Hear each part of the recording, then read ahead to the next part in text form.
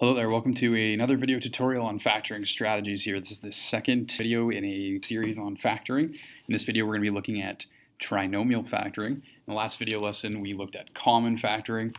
This type of factoring is definitely a step up from common factoring. So you may want to take a peek at the common factoring video lesson just to make sure that you're up to speed on factoring. So we're going to look at two different types of trinomial factoring. The first is when we have a quadratic relationship where the a value, or the coefficient in front of x squared, is equal to 1. All the examples we're going to look at on this slide will not have a coefficient in front. It'll just be a 1. And if the coefficient in front is not 1, you've got a totally different monster. We're going to look at some examples of those in a minute or so once we complete these examples. The process for trinomial factoring, there's a couple different ways of doing it.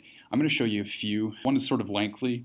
The other is kind of a shortcut. So the first thing you need to do is you need to take a look at your trinomial, and you need to find two numbers which add to get the b term. So the b term is the coefficient in front of x, and you need to also have those numbers multiply to get the c term. So the c term is always the term without the x, so just the constant on the end.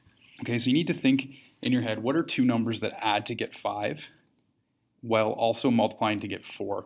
I find it easiest to start with the numbers that multiply to get the c value, and then just sort of pick the ones that also happen to add to get the b value. So thinking about numbers that multiply to get 4, first one that comes to mind might be 2 and 2. So 2 times 2 is 4, but 2 plus 2 is not 5. So 2 and 2 do not satisfy our condition.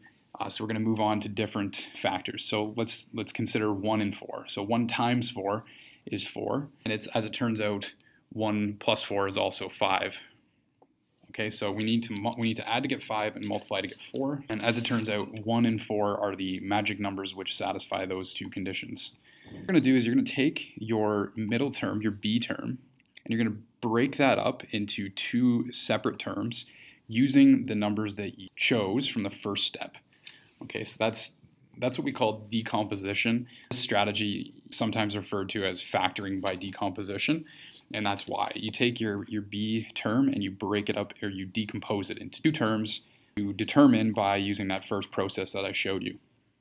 Okay, so if you check here, 1x plus 4x is 5x. Those are like terms. We can add those together. So we haven't really changed our expression at all. We've just sort of factored it into something else.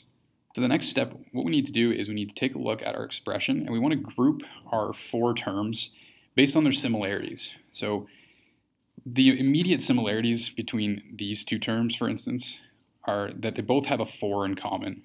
All right, so I'm going to group those two. They're pretty similar. These two guys are similar. They both have an x in common. So we want to group into two groups of 2. The reason that we do that is because we're gonna common factor our groups based on their similarities. So this first group here, if you've watched the video on common factoring, if you've got some familiarity with common factoring, you know I can take one x term and factor it out of each of these two terms. And when I do that, I end up with x times x plus 1.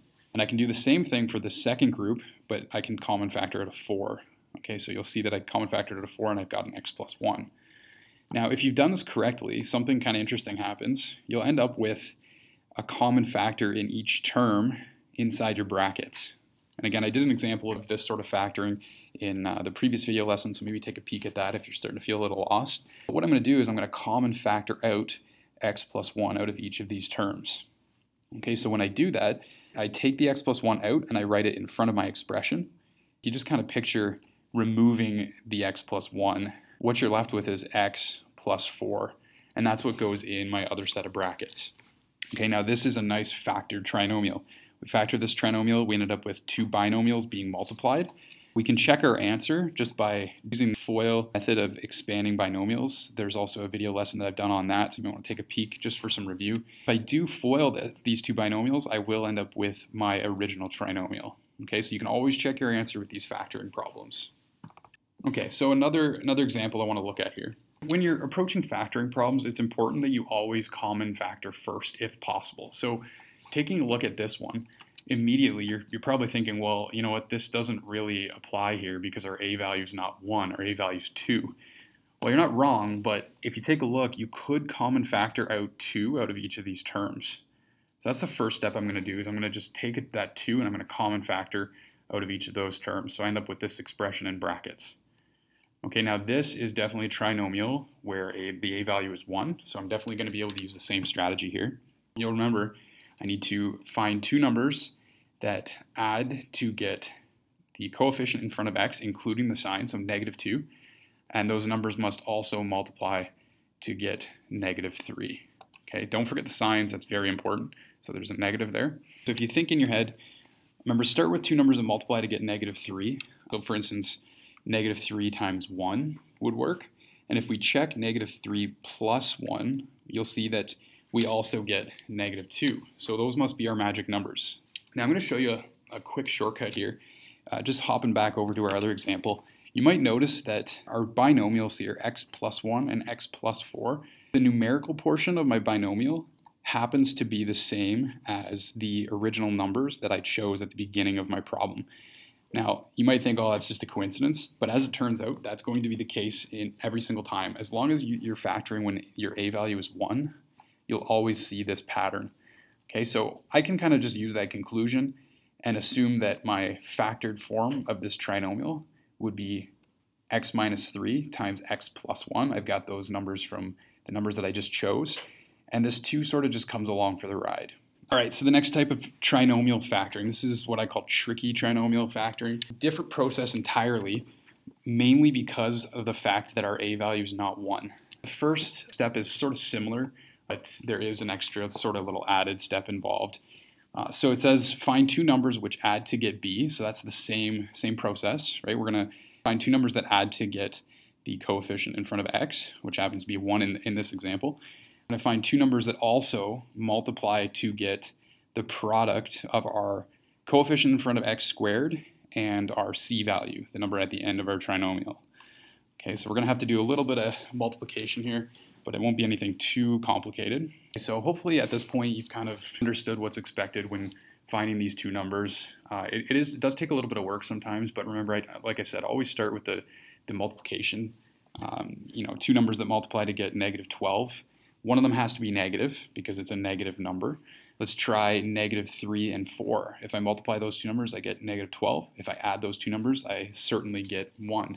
So -3 and 4 are the numbers that I'm looking for in this case. Once you've identified your numbers, you can proceed with this method.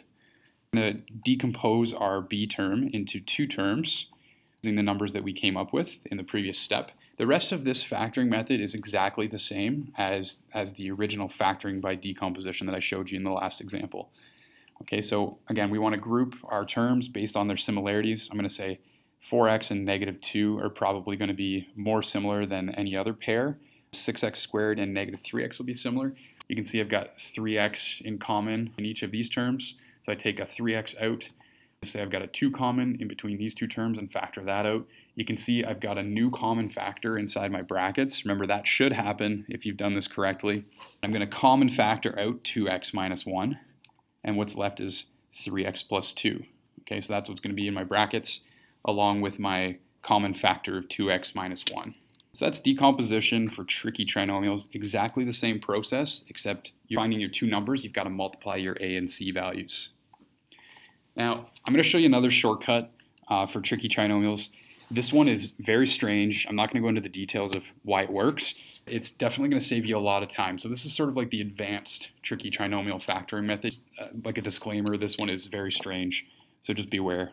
So this method starts exactly the same. We want to find two numbers that add to get our b term, which in this case will be -1, also multiplying to get -4. -4 and 3 work in this case, and you can check that on your own.